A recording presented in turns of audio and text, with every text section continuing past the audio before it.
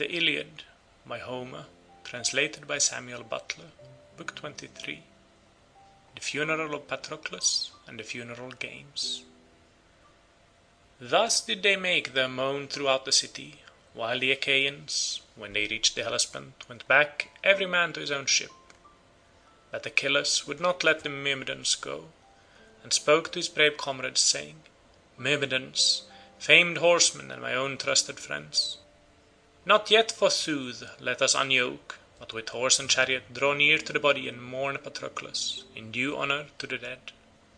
When we have had full comfort of lamentation, we will unyoke our horses, and take supper, all of us here.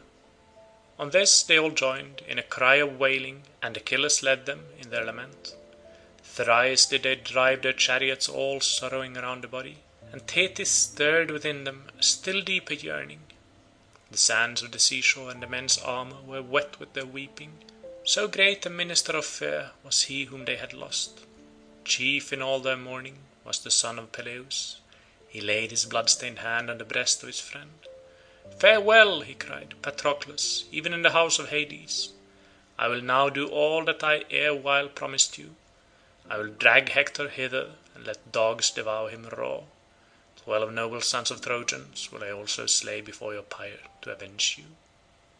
As he spoke, he treated the body of noble Hector with contumely, laying it at full length in the dust beside the bier of Patroclus. The others then put off every man his armour, took the horses from their chariots, and seated themselves in great multitude by the ship of the fleet descendant of Achaeus, who thereon feasted them with an abundant funeral banquet. Many a goodly ox, with many a sheep and bleating goat did they butcher and cut up. Many a tusked boar, moreover, fat and well-fed, did they singe and set to roast in the flames of Vulcan, and rivulets of blood flowed all around the place where the body was lying. Then the princes of the Achaeans took the son of Peleus to Agamemnon, but hardly could they persuade him to come with them, so wroth was he for the death of his comrade. As soon as they reached Agamemnon's tent, they told the serving men to set a large tripod over the fire in case they might persuade the son of Peleus to wash the clotted gore from the body. But he denied them sternly, and swore it with a solemn oath, saying, Nay, by King Jove, first and mightiest of all gods, it is not meet that water should touch my body, till I have led Patroclus on the flames, have built him a barrow, and shaved my head. For so long as I live, no such second sorrow shall ever draw nigh me. Now therefore, let us do all that this sad festival demands, but at break of day, King Agamemnon, bid your men bring wood, and provide all else that the dead may duly take into the realm of darkness. The fire shall thus burn him out of our sight the sooner, and the people shall turn again to their own labours. Thus did he speak, and they did even as he had said. They made haste to prepare the meal, they ate, and every man had his full share, so that all were satisfied. As soon as they had had enough to eat and drink, the others went to their rest, and each in his own tent. But the son of Peleus lay grieving among his Myrmidons by the shore of the sounding sea, in an open place where the waves came surging in one after another. Here a very deep slumber took hold upon him, and eased the burden of his sorrows, for his limbs were weary with chasing Hector round windy Ilius. Presently the sad spirit of Patroclus drew near him, like what he had been, in stature, voice, and the light of his beaming eyes, clad too as he had been clad in life. The spirit hovered over his head and said, You sleep, Achilles, and have forgotten me. You loved me living, but now that I am dead you think for me no further. Bury me with all speed that I may pass the gates of Hades. The ghosts, vain shadows of men that can labour no more, drive me away from them. They will not yet suffer me to join those that are beyond the river, and I wander all desolate by the wide gates of the house of Hades. Give me now your hand, I pray you, for when you have once given me the dues of fire, never shall I again come forth out of the house of Hades. Never more shall we sit apart and take sweet counsel among the living. The cruel fate, which was my birthright, has yawned its wide jaws around me.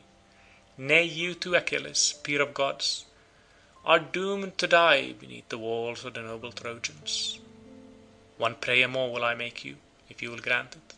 Let not my bones be laid apart from yours, Achilles, but with them, even as we were brought up together in your own house. What time Menoetius brought me to you as a child from Opoeis, because by a sad spite I had killed the son of Amphidamas, not of a set purpose, but in childish quarrel over the dice. The knight Peleus took me into his house, entreated me kindly, and named me to be your squire. Therefore let our bones lie but in a single urn, the two-handled golden vase given to you by your mother. And Achilles answered, Why, true heart, are you come hither to lay these charges upon me? I will of my own self do all that you have bidden me. Draw closer to me, let us once more throw our arms around one another, and find sad comfort in the sharing of our sorrows. He opened his arms towards him as he spoke, and would have clasped him in them, but there was nothing, and the spirit vanished as a vapour, gibbering and whining into the earth. Achilles sprang to his feet, smote his two hands, and made lamentations, saying, Of a truth, even in the house of Hades there are ghosts and phantoms that have no life in them. All night long the sad spirit of Patroclus has hovered overhead, making piteous moan, telling me what I am to do for him, and looking wondrously like himself. Thus did he speak, and his words set them all weeping and mourning about the poor dumb dead, till rosy finger morn appeared. Then King Agamemnon sent men and mules from all parts of the camp to bring wood, and Meriones, squire to Idomeneus, was in charge over them. They went out with woodmen's axes and strong ropes in their hands, and before them went the mules. Up hill and down dale did they go, by straight ways and crooked, and when they reached the heights of many-fountained Ida, they led their axes to the roots of many a tall branching oak that came thundering down as they felled it. They split the trees and bound them behind the mules, which then wended their way as best they could through the thick brushwood on to the plain. All who had been cutting wood bore logs, for so Meriones squire to Idomeneus had bidden them, and they threw them down in a line upon the seashore at the place where Achilles would make a mighty monument for Patroclus and for himself. When they had thrown down their great logs of wood over the whole ground, they stayed all of them where they were, but Achilles ordered his brave Myrmidons to gird on their armour, and to yoke each man his horses. They therefore rose, girded on their armour, and mounted each his chariot, they and their charioteers with them. The chariots went before, and they that were on foot followed as a cloud in their tens of thousands after. In the midst of them his comrades bore Patroclus and covered him with the locks of their hair, which they cut off and threw upon his body. Last came Achilles, with his head bowed for sorrow, so noble a comrade was he taking to the house of Hades. When they came to the place of which Achilles had told them, they laid the body down and built up the wood. Achilles then bethought him of another matter. He went a space away from the pyre, and cut off the yellow lock which he had let grow for the river Spercheius. He looked all sorrowfully out upon the dark sea, and said, Spercheius, in vain did my father Peleus vow to you that when I returned home to my loved native land, I should cut off this lock and offer you a holy hecatomb. 50 she-goats was I to sacrifice to you there at your springs, where is your grove and your altar fragrant with burnt offerings. Thus did my father vow. But you have not fulfilled his prayer. Now therefore, that I shall see my home no more, I give this lock as a keepsake to the hero Patroclus. As he spoke, he placed the lock in the hands of his dead comrade, and all who stood by were filled with yearning and lamentation. The sun would have gone down upon their mourning, had not Achilles presently said to Agamemnon, Son of Atreus, for it is to you that the people will give ear. There is a time to mourn, and a time to cease from mourning. Bid the people now leave the pyre, and set about getting their dinners. We, to whom the dead is dearest, will see to what is wanted here, and let the other princes also stay by me. When King Agamemnon heard this, he dismissed the people to their ships, but those who were about the dead heaped up wood and built a pyre 100 feet this way and that. Then they led the dead all sorrowfully upon the top of it. They flayed and dressed many fat sheep and oxen before the pyre, and Achilles took fat from all of them and wrapped the body therein from head to foot, heaping the flayed carcasses all around it. Against the bier he leaned 2-handed jars of honey and unguents, 4 proud horses did he then cast upon the pyre, groaning the while he did so. The dead hero had house dogs. 2 of them did Achilles slay and threw upon the pyre. He also put 12 brave sons of noble Trojans to the sword, and laid them with the rest, for he was full of bitterness and fury. Then he committed all to the resistless and devouring might of the fire. He groaned aloud and called on his dead comrade by name. "Farewell," he cried, "Patroclus, even in the house of Hades. I am now doing all that I have promised you.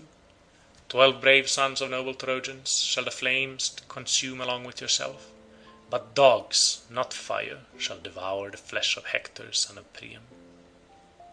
Thus did he vaunt, but the dogs came not about the body of Hector, for Jove's daughter Venus kept them off him night and day, and anointed him with ambrosial oil of roses that his flesh might not be torn when Achilles was dragging him about. Phoebus Apollo moreover sent a dark cloud from heaven to earth, which gave shade to the whole place where Hector lay, that the heat of the sun might not parch his body. Now the pyre about the dead Patroclus would not kindle. Achilles therefore bethought him of another matter. He went apart and prayed to the 2 winds Boreas and Zephyrus, vowing them goodly offerings. He made them many drink offerings on the golden cup, and besought them to come and help him, that the wood might make haste to kindle and dead bodies be consumed. Fleet Iris heard him praying, and started off to fetch the winds. They were holding high feast in the house of boisterous Zephyrus, when Iris came running up to the stone threshold of the house and stood there.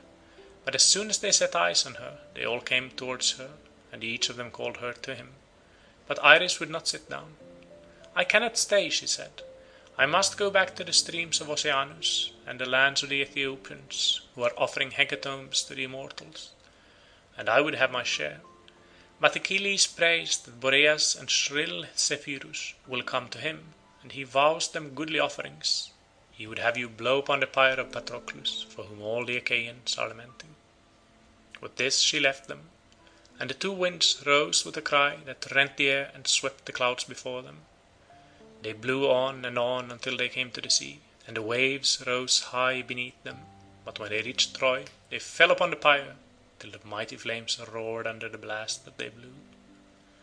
All night long did they blow hard and beat upon the fire, and all night long did Achilles grasp his double cup, drawing wine from a mixing bowl of gold, and calling on the spirit of dead Patroclus as he poured it upon the ground till the earth was drenched.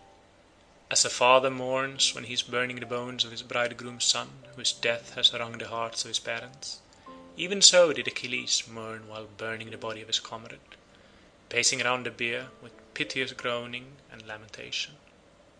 At length, as the morning star was beginning to herald the light which saffron-mantled dawn was soon to suffuse over the sea, the flames fell and the fire began to die. The winds then went home beyond the Thracian sea, which roared and boiled as they swept over it. The son of Peleus now turned away from the pyre, and lay down, overcome with toil, till he fell into a sweet slumber. Presently they who were about the son of Atreus drew near in a body, and roused him with the noise and tramp of their coming. He sat upright and said, "Son of Atreus, and all the other princes of the Achaeans, first pour red wine everywhere upon the fire, and quench it. Let us then gather the bones of Patroclus son of Menoetius, singling them out with care. They are easily found, for they lie in the middle of the pyre, while all else, both men and horses, have been thrown in a heap and burned at the outer edge. We will lay the bones in a golden urn, in 2 layers of fat, against the time when I shall myself go down into the house of Hades. As for the barrow, labour not to raise a great one now, but such as is reasonable. Afterwards, let those Achaeans, who may be left at the ships when I am gone, build it both broad and high." Thus he spoke, and they obeyed the word of the son of Peleus. First they poured red wine upon the thick layer of ashes and quenched the fire. With many tears they singled out the whitened bones of their loved comrade, and laid them within a golden urn in 2 layers of fat. They then covered the urn with a linen cloth and took it inside the tent. They marked off the circle where the barrow should be, made a foundation for it about the pyre, and forthwith heaped up the earth. When they had thus raised the mound they were going away, but Achilles stayed the people and made them sit in assembly. They brought prizes from the ships, cauldrons, tripods, horses and mules, noble oxen, women with fair girdles, and swart iron.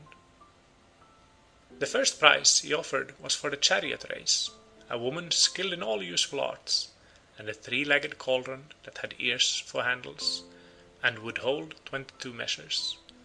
This was for the man who came in first. For the second there was a 6-year-old mare, unbroken, and in foal to a he-ass. The third was to have a goodly cauldron that had never yet been on the fire. It was still bright as when it left the maker, and would hold 4 measures. The fourth prize was 2 talents of gold, and the fifth a 2-handled urn as yet unsoiled by smoke. Then he stood up and spoke among the Argives, saying, "Son of Atreus and all other Achaeans, these are the prizes that lie waiting the winners at the chariot races. At any other time I should carry off the first prize and take it to my own tent. You know how far my steeds excel all others, for they are immortal. Neptune gave them to my father Peleus, who in his turn gave them to myself. But I shall hold aloof, I and my steeds that have lost their brave and kind driver, who many a time has washed them in clear water and anointed their manes with oil. See how they stand weeping here, with their manes trailing on the ground in the extremity of their sorrow.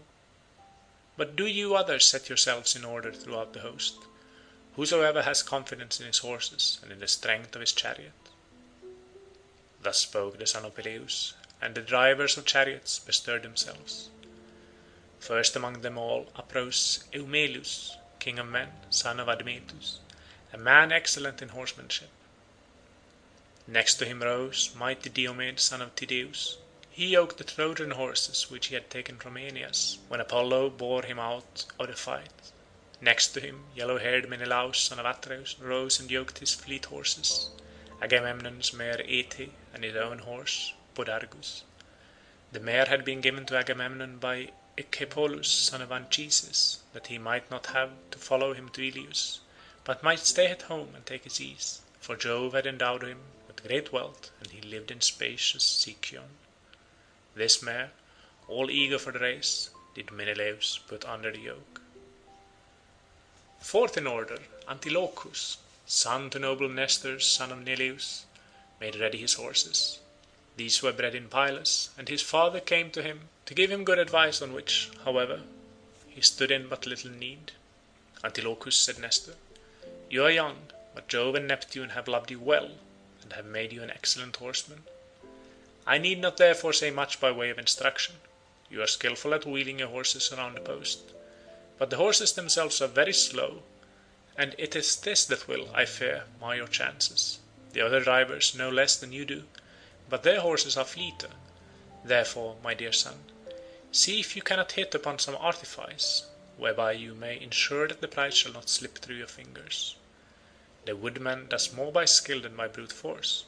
By skill the pilot guides his storm-tossed bark over the sea, and so by skill one driver can beat another. If a man go wide in rounding this way and that, whereas a man who knows what he is doing may have worse horses, but he will keep them well in hand when he sees the doubling post. He knows the precise moment at which to pull the rein, and keeps his eye well on the man in front of him. I will give you this certain token which cannot escape your notice. There is a stump of a dead tree, oak or pine as it may be, some 6 feet above the ground, and not yet rotted away by rain. It stands at the fork of the road. It has 2 white stones set one on each side, and there is a clear course all around it. It may have been a monument to some one long since dead, or it may have been used as a doubling post in days gone by. Now, however, it has been fixed on by Achilles as the mark round which the chariots shall turn. Hug it as close as you can, but as you stand in your chariot lean over a little to the left.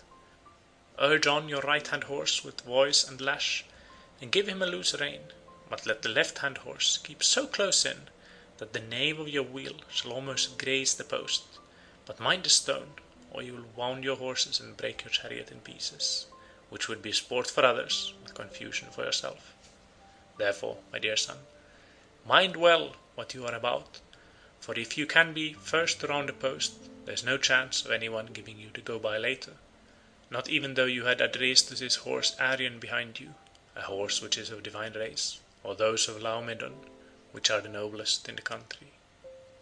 When Nestor had made an end of counselling his son, he sat down in his place, and fifth in order, Meriones got ready his horses. They then all mounted their chariots and cast lots. Achilles shook the helmet, and the lot of Antilochus, son of Nestor, fell out first. Next came that of King Eumelus, and after his, those of Menelaus, son of Atreus, and of Meriones. The last place fell to the lot of Diomed, son of Tydeus, who was the best man of them all. They took their places in line. Achilles showed them the doubling post round which they were to turn, some way off upon the plain. Here he stationed his father's follower Phoenix as umpire to note the running and report truly. At the same instant they all of them lashed their horses, struck them with the reins, and shouted at them with all their might. They flew full speed over the plain away from the ships. The dust rose from under them as it were a cloud of whirlwind, and their manes were all flying in the wind. At one moment the chariots seemed to touch the ground, and then again they bounded into the air. Drivers stood erect, and their hearts beat fast and furious in their lust of victory. Each kept calling on his horses, and the horses scoured the plain amid the clouds of dust that they raised.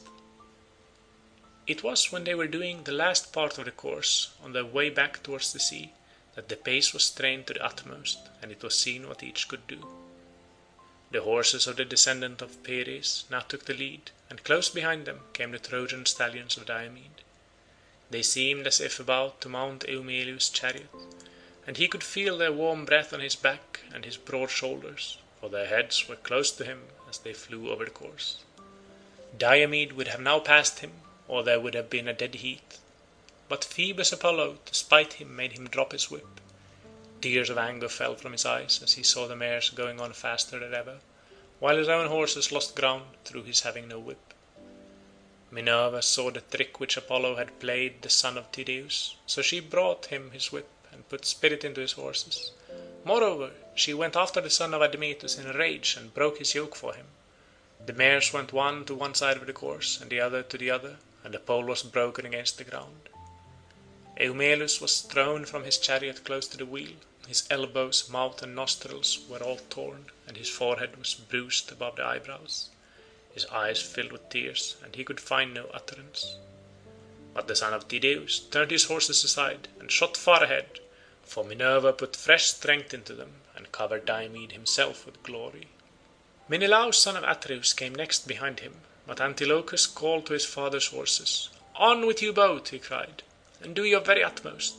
I do not bid you try to beat the steeds of the son of Tydeus, for Minerva has put running into them, and has covered Diomed with glory, but you must overtake the horses of the son of Atreus and not be left behind, or Aetheo who is so fleet will taunt you.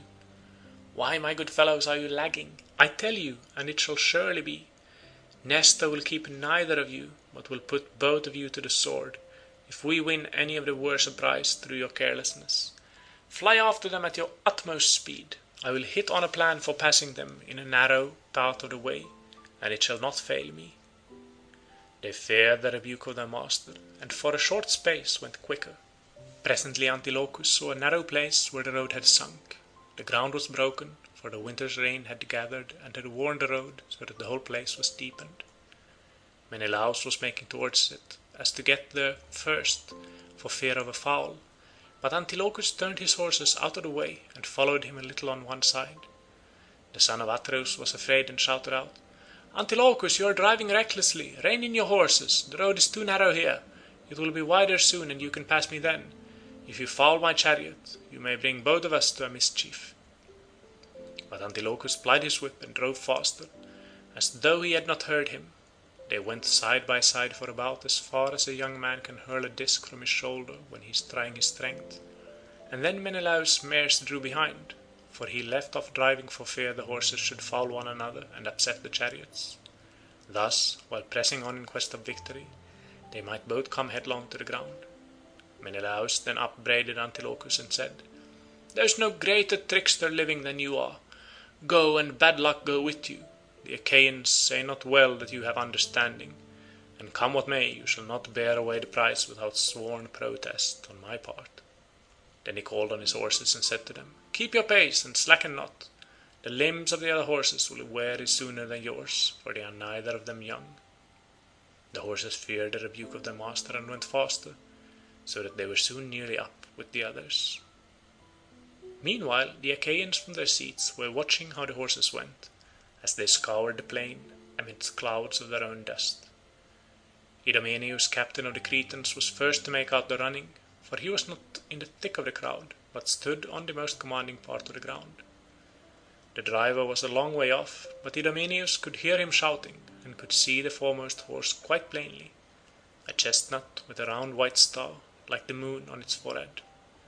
He stood up and said among the Argives, "My friends, princes and counsellors over the Argives, can you see the running as well as I can?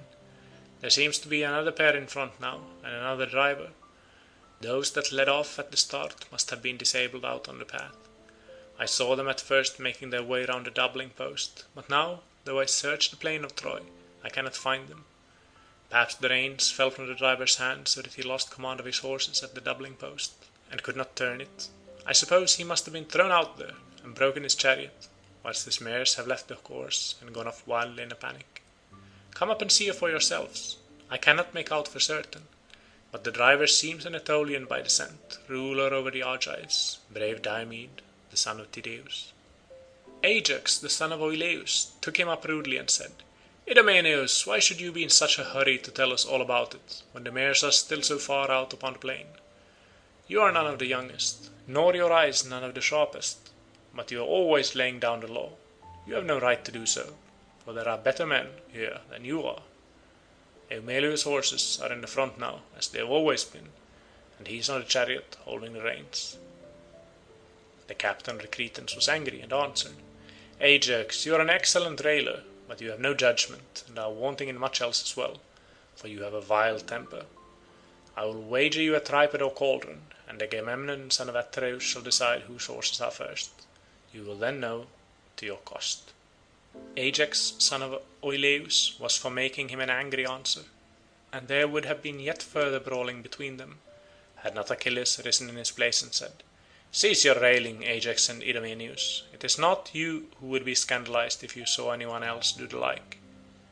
Sit down and keep your eyes on the horses. They are speeding towards the winning post, and will be here directly. You will then both of you know whose horses are first, and who come after."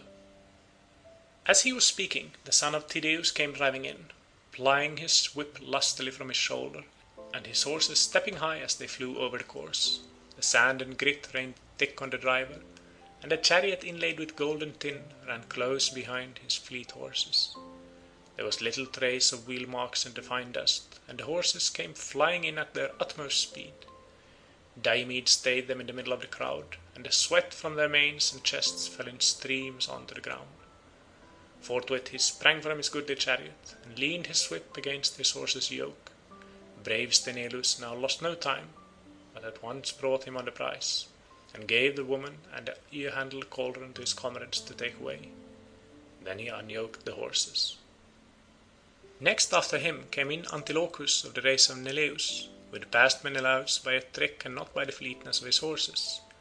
But even so Menelaus came in as close behind him as the wheel is to the horse that draws both the chariot and its master. The end hairs of a horse's tail touch the tire of the wheel, and there is never much space between wheel and horse when the chariot is going. Menelaus was no further than this behind Antilochus, though at first he had been a full disc's throw behind him. He had soon caught him up again, for Agamemnon's mare Aete kept pulling stronger and stronger, so that if the course had been longer he would have passed him, and there would not even have been a dead heat.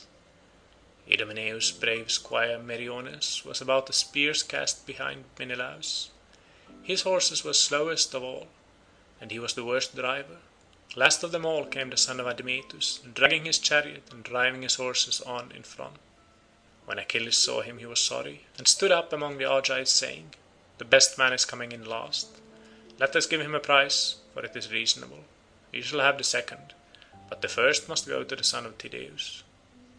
Thus did he speak, and the others all of them applauded his saying, and were for doing as he had said. But Nestor's son Antilochus stood up, and claimed his right from the son of Peleus.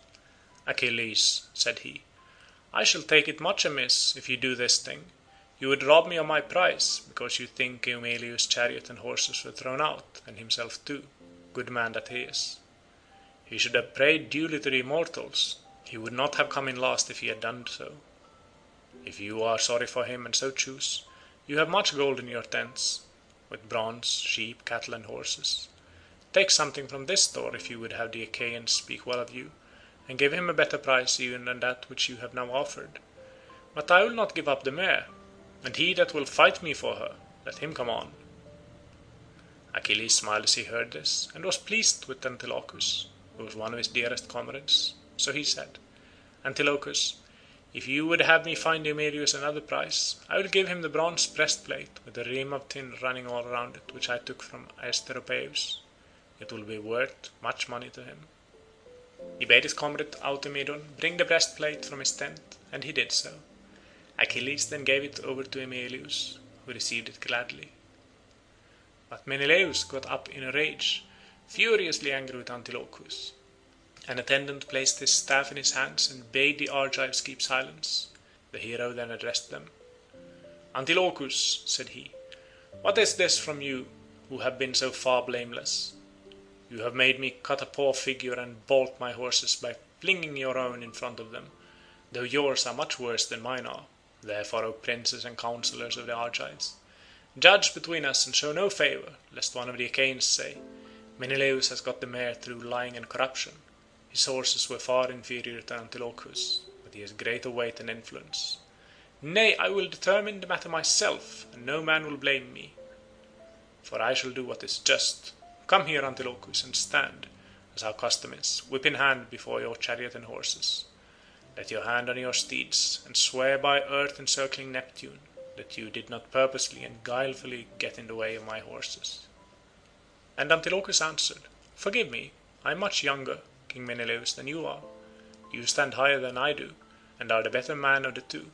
You know how easily young men are betrayed into indiscretion. Their tempers are more hasty, and they have less judgment. Make due allowances, therefore, and bear with me. I will of my own accord give up the mare that I have won, and if you claim any further chattel from my own possessions, I would rather yield it to you at once than fall from your good graces henceforth, and do wrong in the sight of heaven." The son of Nestor then took the mare and gave her over to Menelaus, whose anger was thus appeased, as when dew falls upon a field of ripening corn, and the lands are bristling with the harvest. Even so, O Menelaus, was your heart made glad within you. He turned to Antilochus and said, "Now, Antilochus, angry though I have been, I can give way to you of my own free will. You have never been headstrong nor ill-disposed hitherto, but this time your youth has gone the better of your judgment. Be careful how you outwit your betters in future. No one else could have brought me round so easily, but your good father, your brother, and yourself have all of you had infinite trouble on my behalf. I therefore yield to your entreaty, and will give up the mare to you, mine though it indeed be. The people will thus see that I am neither harsh nor vindicative." With this he gave the mare over to Antilochus' comrade Noemon, and then took the cauldron. Meriones, who had come in fourth, carried off the 2 talents of gold, and the 5th place, the 2-handed urn, being unawarded, Achilles gave it to Nestor, going up to him among the assembled Argives and saying, "Take this, my good old friend, as an heirloom and memorial of the funeral of Patroclus, for you shall see him no more among the Argives. I give you this prize, though you cannot win one. You can now neither wrestle nor fight, and cannot enter for the javelin match nor foot races, for the hand of age has been laid heavily upon you." So saying, he gave the urn over to Nestor, who received it gladly and answered, "My son, all that you have said is true. There is no strength now in my legs and feet, nor can I hit out with my hands from either shoulder. Would that I were still young and strong as when the Epeans were burying King Amarynceus in Buprasium, and his sons offered prizes in his honour. There was then none that could vie with me, either of the Epeans, nor the Pylians themselves, nor the Aetolians. In boxing I overcame Clytomedes son of Enops, and in wrestling Ancaeus of Pleuron, who had come forward against me. Iphiclus was a good runner, but I beat him, and threw farther with my spear than either Peleus or Polydorus. In chariot racing alone did the two sons of Astor surpass me by crowding their horses in front of me, for they were angry at the way victory had gone, and at the greater part of the prizes remaining in the place in which they had been offered. They were twins, and the one kept on holding the reins, while the other plied the whip. Such was I then, but now I must leave these matters to younger men. I must bow before the weight of years, but in those days I was eminent among heroes. And now, sir, go on with the funeral contests in honor of your comrade.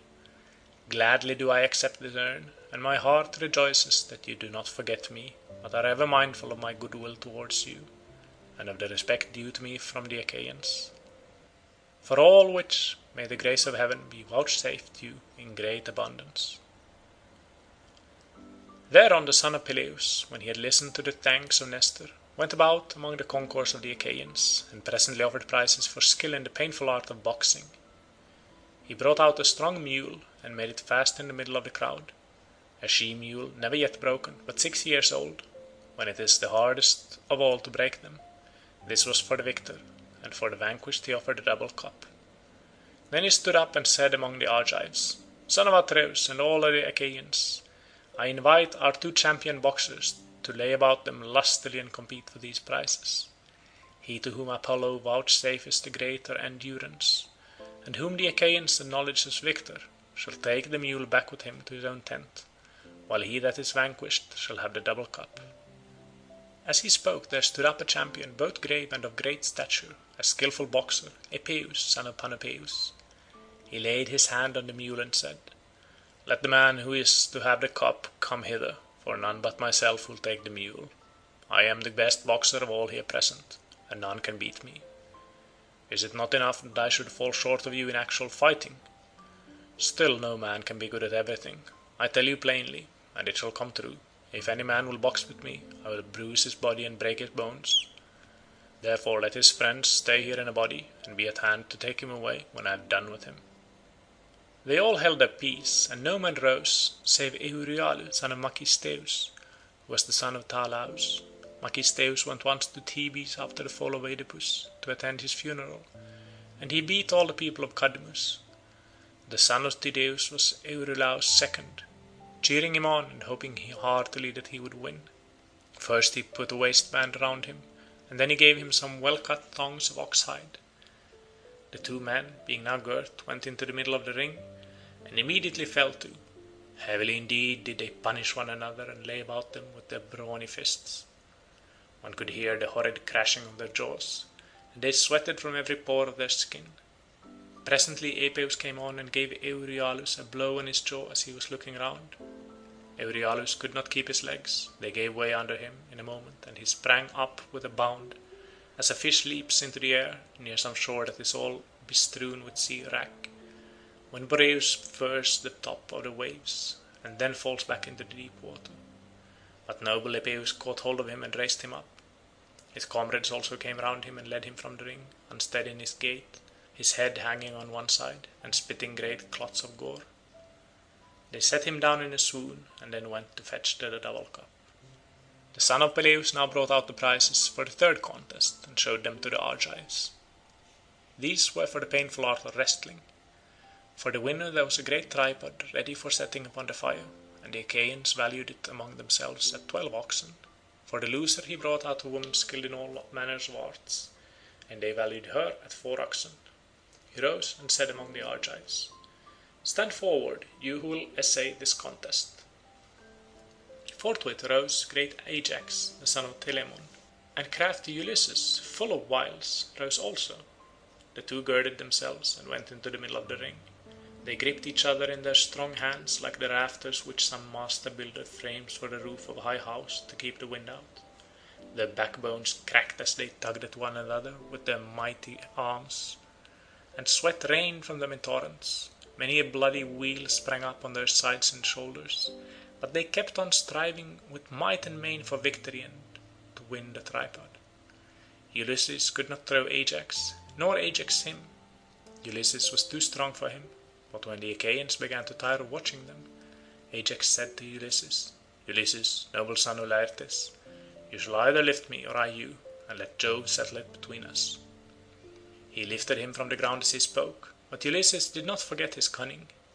He hit Ajax in the hollow at the back of his knee, so that he could not keep his feet, but fell on his back with Ulysses lying upon his chest, and all who saw it marvelled. Then Ulysses in turn lifted Ajax and stirred him a little from the ground, but could not lift him right off it. His knees sank under him, and the two fell side by side on the ground, and were all begrimed with dust. They now sprang towards one another, and were for wrestling yet a third time. But Achilles rose and stayed them. "Put not each other further," said he, "to such cruel suffering. The victory is with both alike. Take each of you an equal prize, and let the other Achaeans now compete." Thus did he speak, and they did even as he had said, and put on their shirts once again, after wiping the dust from off their bodies. The son of Peleus then offered prizes for speed in running, a mixing bowl beautifully wrought of pure silver. It would hold 6 measures, and far exceeded all others in the whole world for beauty. It was the work of cunning artificers in Sidon, and had been brought into port by Phoenicians from beyond the sea, who had made a present of it to Thoas. Eueneus son of Jason had given it to Patroclus in ransom of Priam's son Lycaon, and Achilles now offered it as a prize in honour of his comrade to him who should be the swiftest runner. For the second prize he offered a large ox well fattened, while for the last there was to be half a talent of gold. He then rose and said among the Argives, "Stand forward, you who will essay this contest." Forthwith up rose fleet Ajax son of Oileus, with cunning Ulysses, and Nestor's son Antilochus, the fastest runner among all the youth of his time. They stood side by side, and Achilles showed them the goal. The course was set out for them from the starting post, and the son of Oileus took the lead at once, with Ulysses as close behind him as the shuttle is to a woman's bosom when she throws the woof across the warp and holds it close up to her. Even so close behind him was Ulysses, treading in his footprints before the dust could settle there, and Ajax could feel his breath on the back of his head as he ran swiftly on. The Achaeans all shouted applause as they saw him straining his utmost, and cheered him as he shot past them. But when they were now nearing the end of the course, Ulysses prayed inwardly to Minerva. "Hear me," he cried, "and help my feet, O goddess." Thus did he pray, and Pallas Minerva heard his prayer. She made his hands and his feet feel light, and when the runners were at the point of pouncing upon the prize, Ajax, through Minerva's spite, slipped upon some offal that was lying there from the cattle which Achilles had slaughtered in the honour of Patroclus, and his mouth and nostrils were all filled with cow dung. Ulysses therefore carried off the mixing bowl, for he got before Ajax and came in first. But Ajax took the ox and stood with his hand on one of its horns, spitting the dung out of his mouth. Then he said to the Argives, "Alas, the goddess has spoiled my running. She watches over Ulysses, and stands by him as though she were his own mother." Thus did he speak, and they all of them laughed heartily. Antilochus carried off the last prize, and smiled as he said to the bystanders, "You all see, my friends, that now too the gods have shown their respect for seniority. Ajax is somewhat older than I am, and as for Ulysses, he belongs to an earlier generation. But he is hale in spite of his years, and no man of the Achaeans can run against him save only Achilles." He said this to pay a compliment to the son of Peleus, and Achilles answered, "Antilochus, you shall not have praised me to no purpose. I shall give you an additional half-talent of gold." He then gave the half-talent to Antilochus, who received it gladly. Then the son of Peleus brought out the spear, helmet and shield that had been borne by Sarpedon, and were taken from him by Patroclus. He stood up and said among the Argives, "We bid 2 champions put on their armour, take their keen blades, and make trial of one another in the presence of the multitude. Whichever of them can first wound the flesh of the other, cut through his armour and draw blood, to him will I give this goodly Thracian sword inlaid with silver, which I took from Asteropaeus. But the armour let both hold in partnership, and I will give each of them a hearty meal in my own tent." Forthwith uprose great Ajax the son of Telamon, as also mighty Diomed son of Tydeus. When they had put on their armour each on his own side of the ring, they both went into the middle eager to engage, and with fire flashing from their eyes. The Achaeans marvelled as they beheld them, and when the two were now close up with one another, thrice did they spring forward and thrice tried to strike each other in close combat. Ajax pierced Diomed's round shield, but did not draw blood, for the cuirass beneath the shield protected him. Thereon the son of Tydeus, from over his huge shield, kept aiming continuously at Ajax's neck with the point of his spear. And the Achaeans, alarmed for his safety, bade them leave off fighting and divide the prize between them. Achilles then gave the great sword to the son of Tydeus, with its scabbard, and the leathern belt with which to hang it. Achilles next offered the massive iron quoit, which mighty Eetion had erewhile been used to hurl, until Achilles had slain him and carried it off in his ships among with other spoils. He stood up and said among the Argives, "Stand forward, you who would essay this contest. He who wins it will have a store of iron that will last him 5 years as they go rolling around. And if his fair fields lie far from a town, his shepherd or ploughman will not have to make a journey to buy iron, for he will have a stock of it on his own premises." Then uprose the mighty men, Polypoetes and Leonteus, with Ajax son of Telamon and noble Epeus. They stood up one after the other, and Epeus took the quoit, whirled it, and flung it from him, which set all the Achaeans laughing. After him threw Leonteus of the race of Mars. Ajax son of Telamon threw third, and sent the quoit beyond any mark that had been made yet. But when mighty Polypoetes took the quoit, he hurled it as though it had been a stockman's stick, which he sends flying about among his cattle when he is driving them. So far did his throw outdistance those of the others. All who saw it roared applause, and his comrades carried the prize for him, and set it on board his ship. Achilles next offered a prize of iron for archery, 10 double-edged axes, and 10 with single edges. He set up a ship's mast some way off upon the sands, and with a fine string tied a pigeon to it by the foot.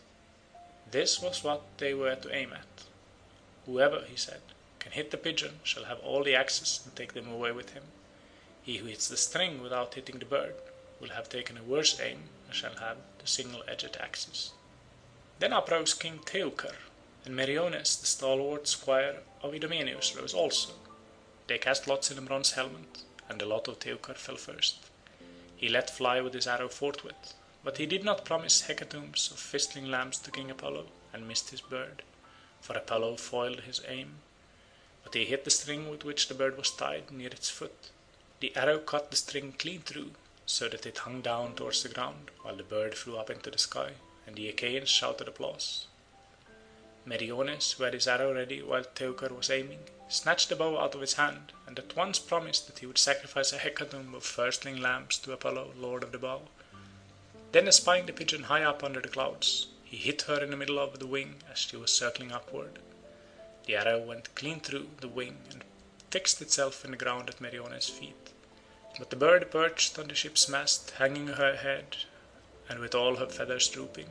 The life went out of her, and she fell heavily from the mast.